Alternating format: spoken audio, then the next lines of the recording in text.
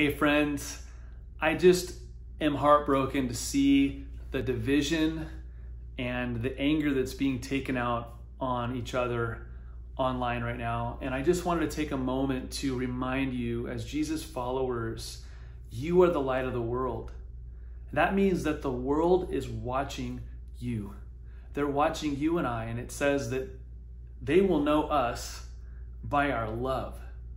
So the question is, are they seeing love in the way we treat each other? And I want to encourage you, the tongue has the power of life and death, as it says in the scriptures. And I don't think that just means the tongue. I think that also means my tongue and my phone and my keyboard. And we have the opportunity to throw water on the fire or gasoline with our tongue and our communications.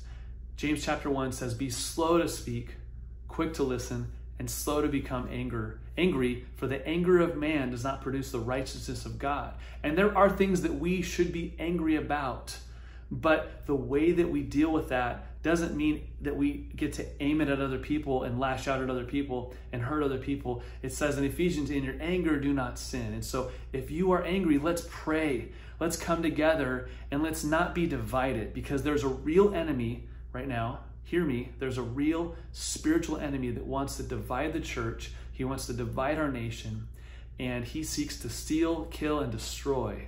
But we know that Jesus came that we would have life, and he prayed that we would be one as the Father is one. So let's be one. Let's pray. Before we speak, let's ask 3 questions.